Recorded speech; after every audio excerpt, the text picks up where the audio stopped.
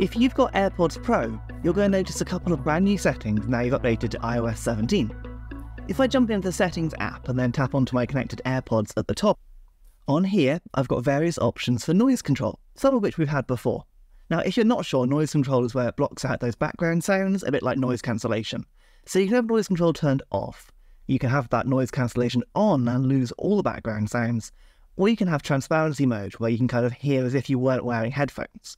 Well, there's a new mode in iOS 17 called Adaptive, and this will detect what's around you and get rid of the background noise, but not the important noise.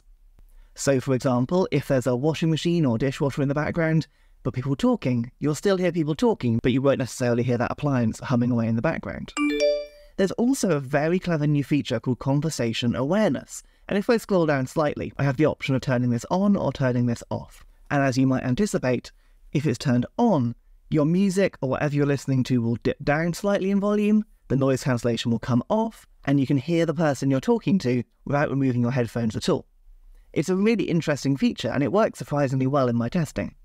Of course, you won't always want to go in the Settings app to make these changes, so actually if you're playing a song or listening to music, simply jump into Control Center, long press on that AirPods icon, and then from here you can choose the noise control mode and the conversation awareness mode, just with those two little toggles there. This is another nice little improvement in iOS 17 that makes your iPhone and your AirPods better than ever.